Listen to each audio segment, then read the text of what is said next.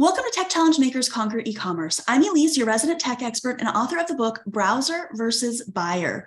I've worked with entrepreneurs for over 6 years, and I've helped hundreds of creatives overcome their technology fears. Gain clarity and direction in your business with Elise's E-commerce Elevator 6-month group coaching program. Join now at myscheduledbiz.com/elevator. The link is in the show notes.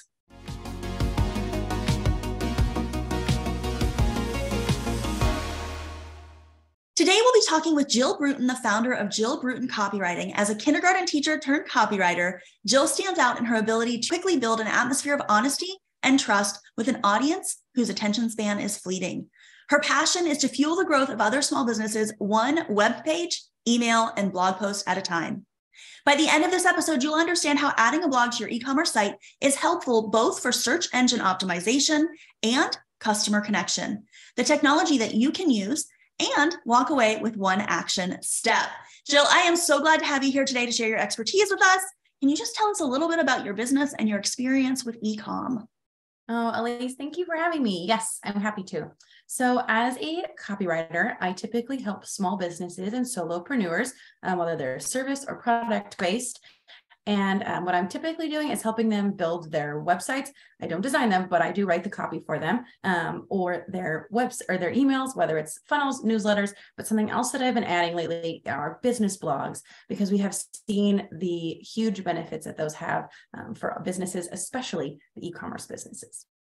Okay, awesome. Now that's exactly why we have you here, because you actually know what you're talking about. And that's essential to being able to come on here and share your expertise. So let's jump right into the questions if you don't have any objections. Nope, let's go. How does a blog improve an e-commerce website? So give us the down and dirty. Why does a blog actually help an e-com business owner? Before we jump into the rest of the episode, please share this podcast with other business owners that it can help. Also, be sure to stick with me to the end of the episode to learn your challenge for today and implement what you've learned. Awesome. So I'd say that it has two main functions for an e-commerce site. So one is to create customer connection, because, when it's an e-commerce website, everything is online and it's virtual. So it's great to have this more human component of writing that's really addressing people where they're at. And it's great too, because there's no character count on a blog. You can have them as short or as long as you'd like it. Yes, there's suggested lengths, but it's not like you're constrained like at different social media platforms. With the blog, you have so much freedom to be able to really say what you want to say, to educate them, to entertain them, to do a little bit of both, to do both and kind of lead them towards a persuasion, again, in a good way for your business, because you have the solution they need, not in a yucky way. So there's that human element of connection and really being able to chat with them in a sense. Then there's also an SEO component. So SEO is search engine optimization. So with SEO, you want me to explain what that is a little bit? Yeah, go for it. Okay. It's the teacher side of me coming out. So SEO, like I said, search engine optimization. It's basically how likely are you, if people Google something similar to what your business is or offers, how likely are you to pop up in a search? Specifically, you really want to aim for being on that first page of a search, because really, let's think who actually clicks and scrolls to the second one. So first page is where you want to be. So for a blog, it increases it's beneficial for your SEO, because it allows you to do a few things. It allows you to have keywords that are what they're searching for, as well as it adds a component where you're able to use backlinks to increase your credibility as a business. So using backlinks, guys, for those of you who don't know, it basically what Jill's talking about is putting someone else's link to their site on your blog, because if that site is credible, then the robots think that you are probably credible too. So it's sort of like stealing their credibility to make yourself look better. But of course, do it nicely, not gross. It's guilt by association in a good way. You're giving them credit. You're not taking it. You're just like, oh yeah, they're good. Yeah.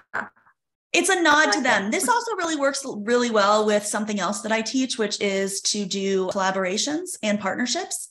So if there's someone that you may want to partner with and you talk about them on your blog and you end up sending traffic to their site, they will notice that. So it's another really great way to get you noticed. So it actually could get you help 3 ways if you're really smart about how you do it. Look at that. Love it. Hey, I am all for adding the most amount of value in the smallest package. Why not? 100%. Okay, so blog, guys. it's like your social media post, only you can go in more detail. You can be even more interesting, and you get credit from the bots, from your people, and from potential partners. How can you beat that? So now for what we are known for on this podcast, and that is tech. So Miss Jill, how does technology play a role in blogging?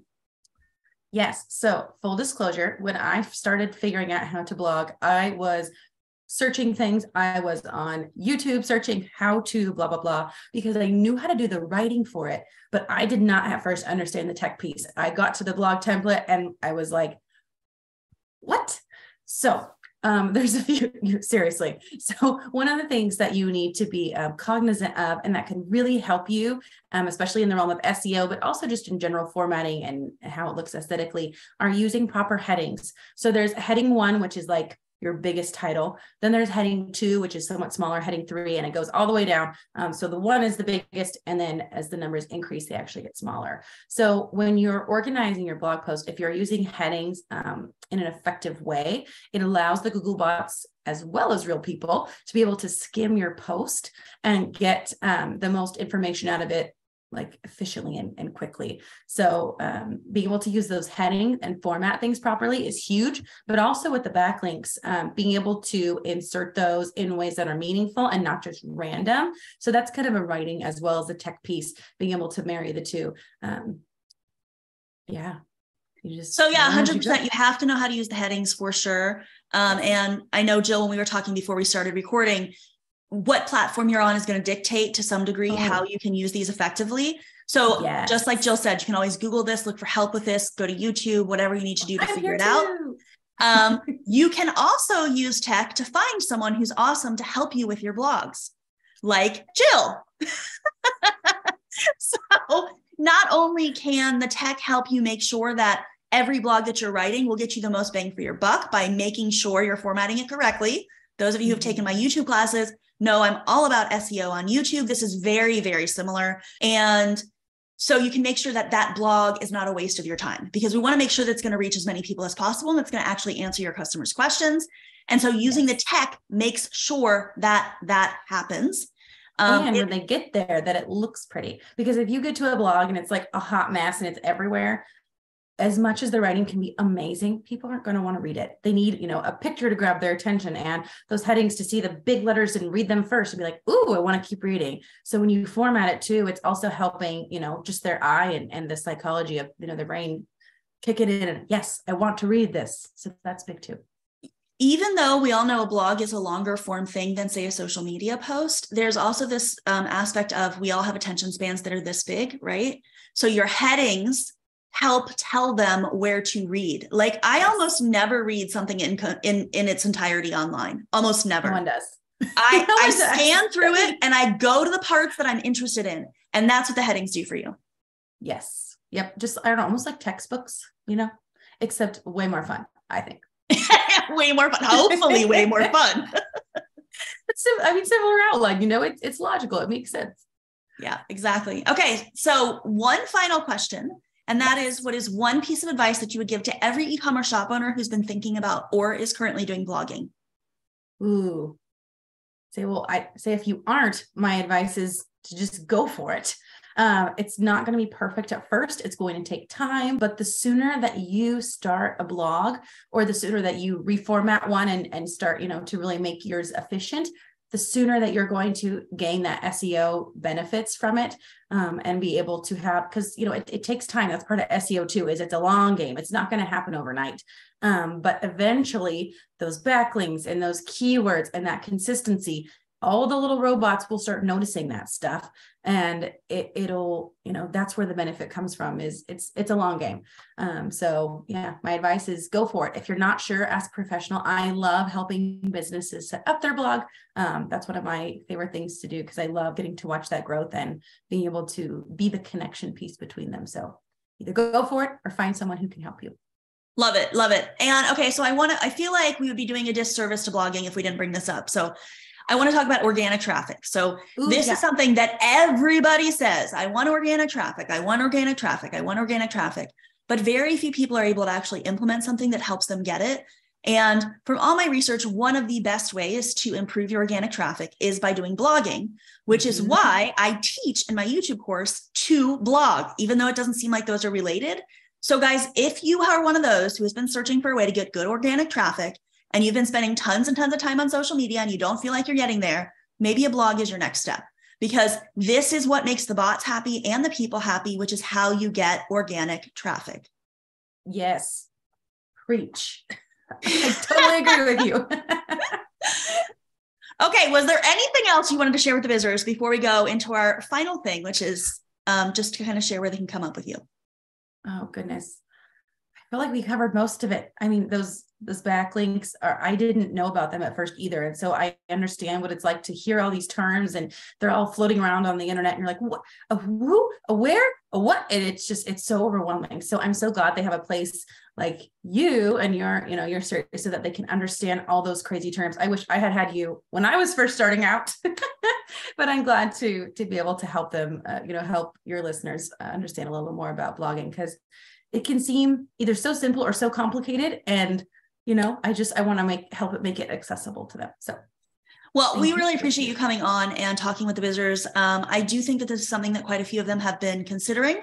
So I think that this will be helpful for them. Guys, if you need more help, you can always reach out to Jill. If you need help brainstorming topics, etc., I'm sure she'd be happy to help you. And of course, as always, you can post questions in the Bizers group. But in addition to that, Jill, can you tell them where they should connect with you?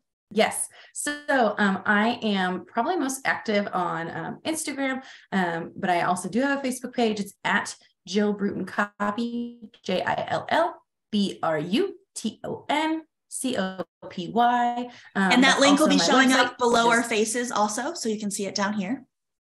Oh, yes. Linked in the details below. But I'd love to connect with you on social media. I'm also on LinkedIn if you find my face. And if you want to check out, so truth be told, I barely started my own blog. I have been writing everyone else's blogs and putting mine on the back burner. So if you've been putting it off, don't feel bad. This is literally my job. And I just finally started mine in the beginning of this year. So it's never too late. But yes, I'd love to connect. Okay. And Jill, I believe that you have something really awesome to potentially offer to some of the Bizers today. Can you tell them a little bit about that? Yes, I do. So for the first 20 Bizers who reach out, I will have a quick Zoom call connection with you, and I will help you figure out the first 3 topics that you can use for your blog, because I know every e-commerce or service provider needs different connection points with their audience, and I'd love to help you figure out a way to begin that. So for the first 20, I will hop on a call with you and your first 3 blog topics. That is amazing, guys. So you need to take her up on this.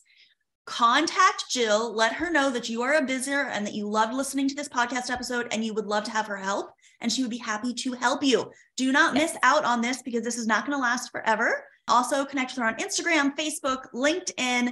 Jill, I cannot thank you enough for coming and joining with us and helping me to help the Bizers learn a little bit more about blogging. And I hope to see you again sometime soon. Yes. Oh, it was a joy. Thanks for having me. I wish all of you all the best. I can't wait to see how your businesses sparkle with your new blog. Want more help with your e-commerce brand? Subscribe to Tech Challenge Makers Conquer E-commerce on your favorite podcast platform so that you don't miss any of the episodes that are released every week to help you grow your e-commerce shop. Plus, don't forget to leave a review so that you can help us reach more and more e-commerce shop owners. Thanks for listening. See you next week right here on Tech Challenge Makers Conquer E-commerce.